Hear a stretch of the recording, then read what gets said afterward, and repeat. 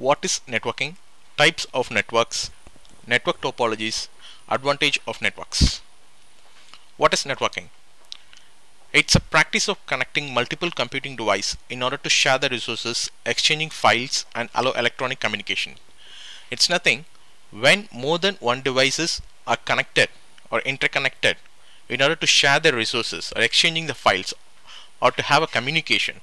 It's a network.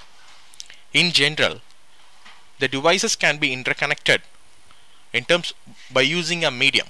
The medium can be either a wired medium or a wireless medium. If it is a wired medium, the devices can be connected by fiber cables, copper cables, telephone lines, etc. In case of a wireless medium, for wireless communication, the radio waves, satellites, or infrared beams are used. So this is networking. Next we are going to discuss about types of networking. Local area network. It's nothing but when a multiple devices within a building or within a limited geographical area are connected to have a communication or to share the resources within the network. This is local area network. Next is wide area network. It's known as a WAN. It's used to connect device across geographical area.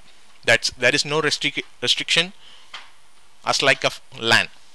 For example, when we are communicating with a person in US from India, this is WAN. And if we are sharing a file or we are communicating within a building, it's a LAN. The third one is metropolitan area network, which is also known as MAN. It's a data network that's designed for a town or a city for a specific reason. Then storage area network, SAN.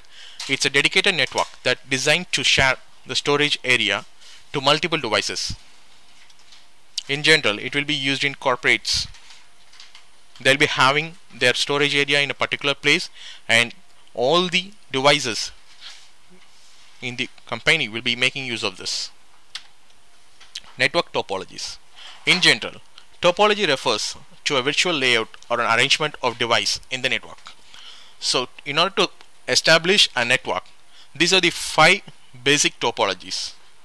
That is bus topology, ring topology, star topology, tree topology, and mesh topology. Let us discuss about this topology in detail. Bus topology. This is the topology which makes use of a backbone. In general, the backbone which is used is a cable wire. That is, if you see in this diagram, it's clear to us that all the devices in the network make use of a single cable to communicate with each other. The main disadvantage of this technology or this topology is if this particular backbone is down, then the entire network will down. The next is a ring topology. That is, all the devices in the network will be connected, will be structured in a ring-like format, ring-like structure. That is, all the devices will be having 2 neighbors. The main disadvantage of this topology is if a particular device goes down, the entire network will be down. The next one is star topology, in which all the devices in the network will be structured, will be arranged as like a star, and here hub is a device that's used to connect all the devices. And the main disadvantage of this topology is if hub goes down, the entire network will be down. Tree topology, it's a hybrid topology, makes use of both the bus and the star topology. It consists of group of star configured workstation connected to a linear bus cable. If you see, the main advantage of this is if a particular hub goes down, only the workstations that are connected to that particular hub will goes down. It's not as like the earlier we have seen. But in case if the bus that's a backbone goes down, then the entire network fall down. The mesh topology, it's much reliable, and here all the devices will be interconnected to other devices.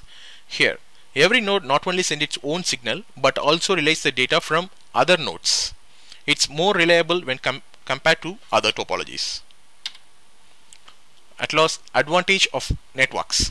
So these are the common advantages or basic advantages of the networks: communications, data sharing, internet services, video conferencing, broadcasting, remote access, flexible, reliable data transmission.